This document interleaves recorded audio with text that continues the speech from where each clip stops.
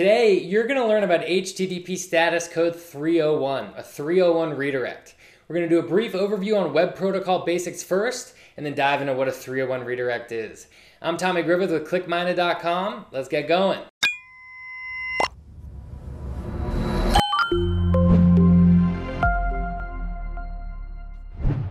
So before we dive deep into 301 redirects, I want to talk a little bit about web protocol basics first. The internet is made up really of two core things, and that's clients and servers, right? So you have clients, web clients, that's your browser, right? Maybe it's Chrome, maybe it's Firefox, maybe it's Safari.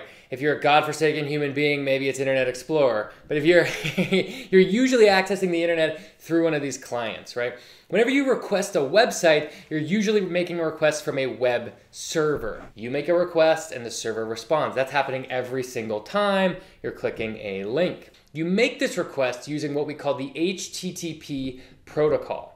Okay, so protocols are really just standards that everyone on the internet has agreed to. It's no different than English or Spanish or Chinese. It's a language that we've all agreed to, right?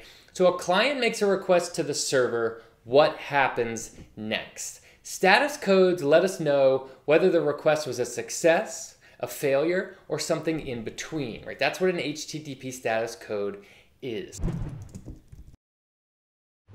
Okay, so let's jump into each one of these next. So the 100 block, these are informational requests. The 200 block, those are successful requests. The 300 block are going to be for redirects, redirection. 400 block will be for client errors, and 500 block will be for server errors. The 300 block are for redirects, right? So you requested an address, but you were sent somewhere else. And there's a bunch of different types of redirects, right? A 301 redirect, a 302, a 304, 305, and 307. We're going to talk about all these a little bit more, but any status code on the 300 block will be a redirection request. All right, so those are the basics around the HTTP protocol. Now let's dive into what a 301 is. HTTP status code 301 is a moved permanently response. This is a redirection, right? So in general, 301 redirects are like the godsend to SEOs. A 301 redirect is used anytime you're permanently replacing a URL for another URL, right? So users and bots are permanently moved to the new destination URL. The new URL usually replaces the old URL in search results, and the old URL will also eventually disappear. Critically, and almost most importantly, link equity from the old URL is generally passed to the new URL.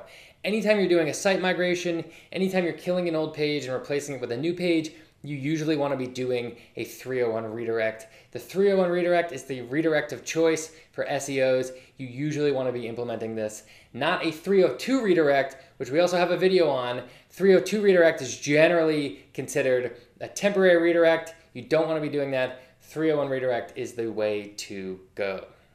So that's it. Super simple. I hope that was useful. If it was helpful and you learned something today, go ahead and click subscribe down below for even more digital marketing tactics and tips from us. If you're on YouTube, leave a comment. I read every single one. Would love to hear about it. Are you implementing a 301? Are you implementing a 302? I hope not. I'd love to hear about what you're trying to do on your site regarding redirections. Finally, if you want a comprehensive HTTP status guide along with tools on how to check your own status codes, we have one for you for free. Go ahead and click the link down below to clickminded.com to grab that free downloadable now. Thanks a lot.